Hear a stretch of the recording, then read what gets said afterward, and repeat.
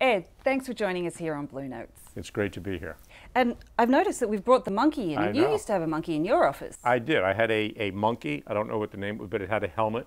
If you pulled its finger with this into it, it would do a 3, 2, 1 countdown, and it would shake, and it would say, "Blast off!" Well, hopefully you're feeling at home here. Yeah, I do. No, it's good to be here with you and And the monkey. And the monkey. The nameless monkey. That's right. So we're here more seriously to talk about storytelling, Right. which is a technique that you have used extensively as in your career at NASA to help grow and develop their project program leadership capability. So in all of your experience, what really makes a good story? I think a story that works is something where it's real. It's a challenge. There's a problem there. People can relate to it, and along the way there are things you don't expect that are coming up. And then if you get a good outcome, that's a bonus. But I think that element of surprise and a challenge and a problem that people can identify with. And how do you think storytelling can help an organization really achieve success? When I got to NASA, one of the big challenges, we're coming off the Apollo era. And so there was a sense of, hey, we're good at what we do. We don't need to be trained. We know stuff. But what I found out was if you got people in the room who started sharing their stories of projects that were successful, stories of problems, the challenges that they had, it opened up people to think, to learn, to have insights, and to move forward. So I think it's a natural way for people to like to learn and share and talk. So on the other side, flip side of technology though, and you've sort of mentioned a lot of different mediums to share stories and gain knowledge.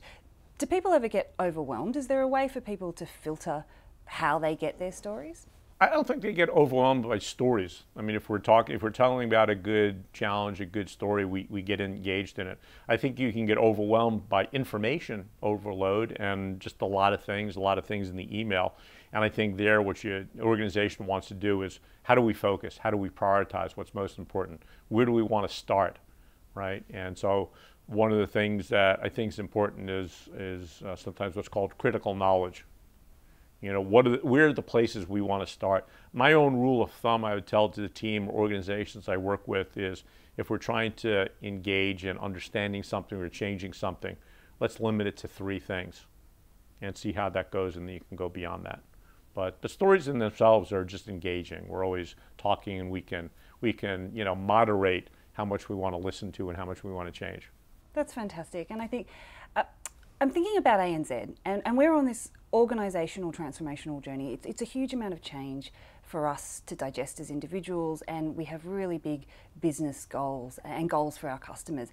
You've talked in the past about risk, political risk, the risk of people, human error, Right. lack of communication. How can stories help an organisation like ANZ in this time of transformation? Yeah, I mean, I'm biased that I think what successful leaders do, teams do, projects, organizations, is they're very good at focusing on people, right?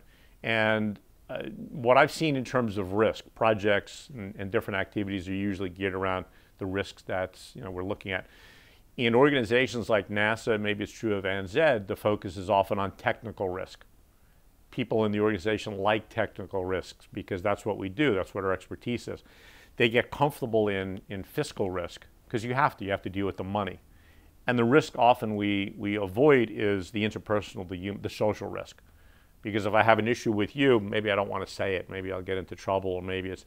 And so I like to use stories from the standpoint of, tell me a story about, with this group here, I said, think about a time that you were most proud to work for ANZ.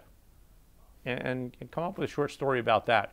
I don't know at all what's going to happen, but if it's true that I've seen at NASA and other places, many of the stories, and probably most of the stories, will be about people, will be about the social engagement, will be about working together to overcome things. So I think it helps to focus on the importance of leadership, the importance of experimentation, the notion of how do we talk together and build relationships to be successful.